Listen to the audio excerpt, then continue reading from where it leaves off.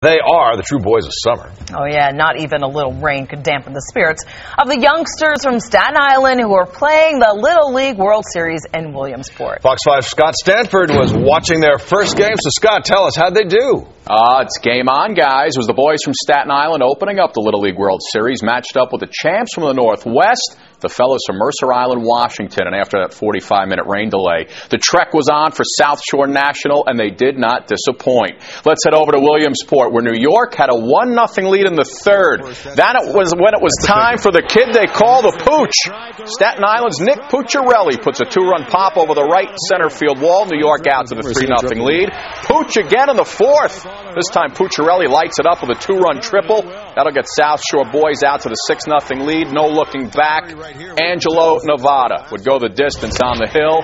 Staten Island takes game one 10-2. They take on Warner Robins, Georgia tomorrow at 3.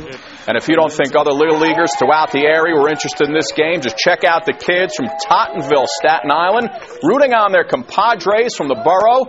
This team looks like it can go a very long way. And guys, I hate to say it, but they kind of remind me of myself when I used to play in the Little League about 15 years ago. I'll see you again at 6, where we're going to show you a mascot mishap you will not want to miss. Harry, Darry, back to you guys. Wait, whoa. Can I just tell you, I ran into Scott's camp counselor from years ago the other day, Scott. Yeah. He says hi, by the way. I swear, I'm not kidding. I believe you. Can't wait for this. Thanks very much, Scott. All right, guys.